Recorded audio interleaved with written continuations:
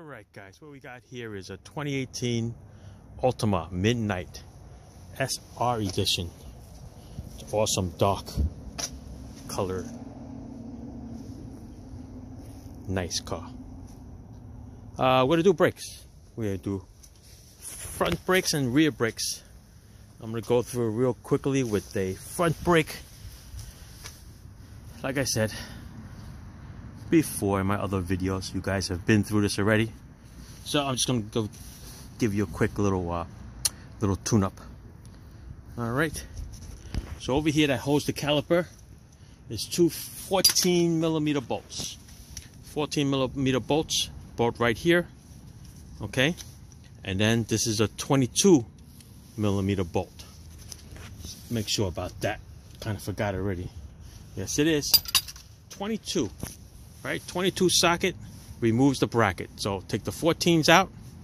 Hang your caliper up out of the way. Okay, so you don't break the hose. Take the two 22s off. And this whole bracket assembly comes off.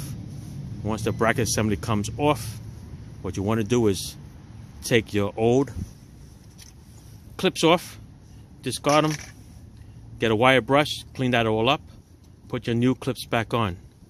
Up over here, the floating pistons, these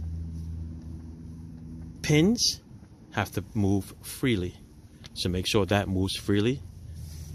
If you feel one binding, you got to take it apart, clean it, and grease it up. So once the bracket is off, all you have is just the rotor. Take a nice little sledge, give it a whack right there, and the thing will pop right off. And then it's off. Now, throw it back on, you clean it. Don't forget your AutoZone brake cleaner. Get all the oil that's off of it, the residue, put it on. I put a lug nut on here to hold it, otherwise the rotor wants to pop out. So you don't want to pop out because then it'll hit this bracket. Not that the scratch is going to do anything, but listen, put a lug nut in there, hold it nice and steady. Here's my caliper bracket, all nice and clean. Wire brushed, new clips. Put your 22 bolts, 22mm bolts back on. Tighten them back to specs.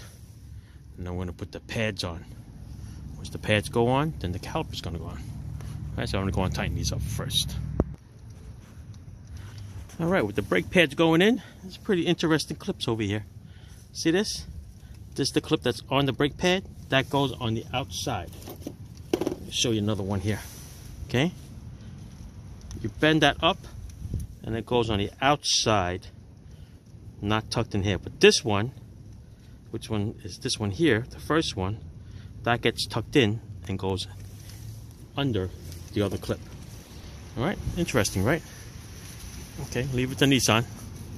Now we're going to take this caliper, put it right in here. Don't forget to lubricate it forwards and backwards with the package of lube that it gives you. Alright, push this in with my one hand here. That'll sit in there. This one will sit in there. And then we'll put the other bolts on. So I'll do it with my one hand here. There you go. Come on, buddy. There you go. Perfect. All right. Put back your 14s. And this side is good to go. All right. It's all about attention to detail, people. Make everything clean. Wire brush everything. Don't put any grease on the pads or the rotors. Otherwise, it'll give it a reason to squeak. Alright, now look at the old pads. Check this out.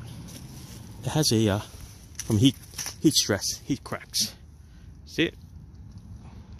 That'll give you a noise. Alright, pads are down.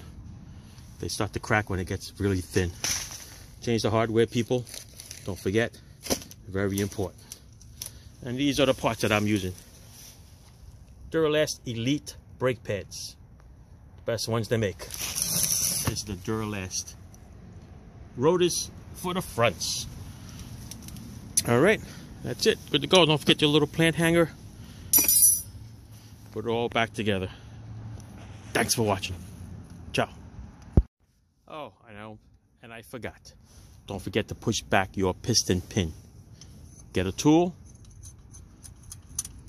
rent the tool, squeeze it right in.